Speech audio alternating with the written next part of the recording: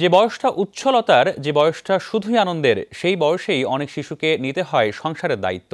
কাজের সাথে সাথে পড়াশোনা করে এসব শিশু স্বপ্ন দেখেন ডাক্তার আর ইঞ্জিনিয়ার হওয়ার।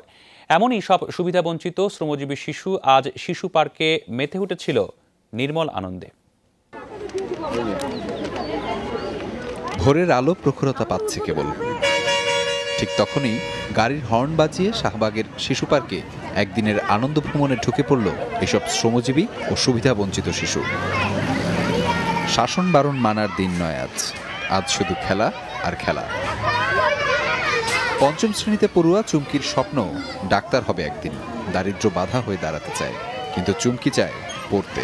আমার স্কুলটা খুবই ভালো, সুন্দরী, আমার পড়ালেখা করতে ভাল লাগে, আমি বড় হয়ে ডাক্তার হব। একই ক্লাসের শিক্ষার্থী রকিব, ক্লাসের সবার সেরা রকিব পড়াশোনার পাশাপাশি কাজ করে মুদি দোকানে। স্বপ্ন তার ইঞ্জিনিয়ার হওয়ার।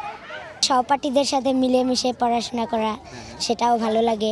আবার খেলার সময় সবাই মিলে খেলাধুলা, জিতলে তারপর সেলিব্রেট করি। আবার এই কাজের সময় একা একা কাজ করি, কাজ করতে করতে মনটা ভালো থাকে। এই বয়সেই রকিব চুমকিদের মতো অনেকের উপর পুরো পরিবারের দায়িত্ব। আমার আয়তেই আমার ফ্যামিলি চলে এবং আমিও পড়াশোনা করি। এখন আমার একটা ফ্যামিলি চালানোর মতো যোগ্যতা আর কি হয়েছে।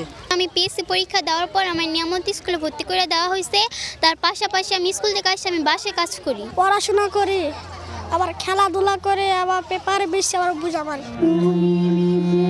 এসব শিশুর বড় হয়ে ওঠার পথে বড় বাধা বৈষম্য, অথচ সুযোগ পেলেই দারুণ কিছু করে দেখানোর সক্ষমতা আছে তাদের।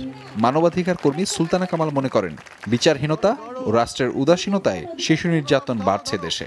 আমাদের সমাজে একটা বিচারহীনতার সংস্কৃতি দাঁড় করিয়ে দিয়েছি আমরা, যার ফলে যারা এই নির্যাতন করছে তারা কিন্তু ভয় পাচ্ছে না, তারা অপ্রতিরোধ্যভাবে এই কাজগুলি করে যাচ্ছে এবং নৃশংস থেকে আরও নৃশংসতর হচ্ছে।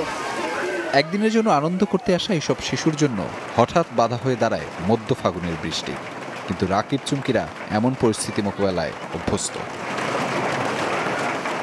আহমেদ রেজা, যমুনা নিউজ, ঢাকা।